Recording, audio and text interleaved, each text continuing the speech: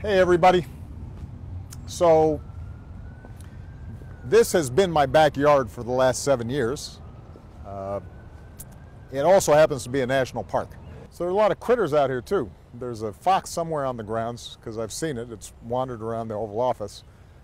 There's a hawk that some kids named Lincoln who flies around here.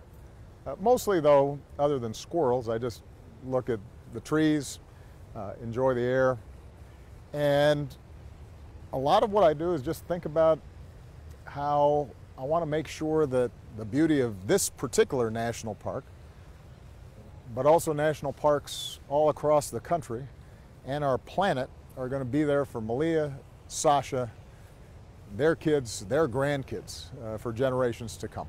Because of American leadership, we've already been able to get 150 countries that represent about 90% of the world's economy and carbon emissions to agree that we need to come together to create that international framework.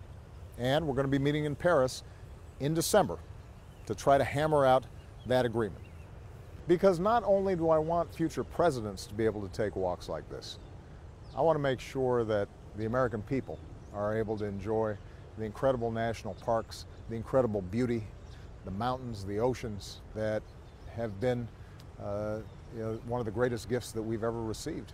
And I want to make sure that the whole world is able to pass on to future generations the God-given beauty of this planet.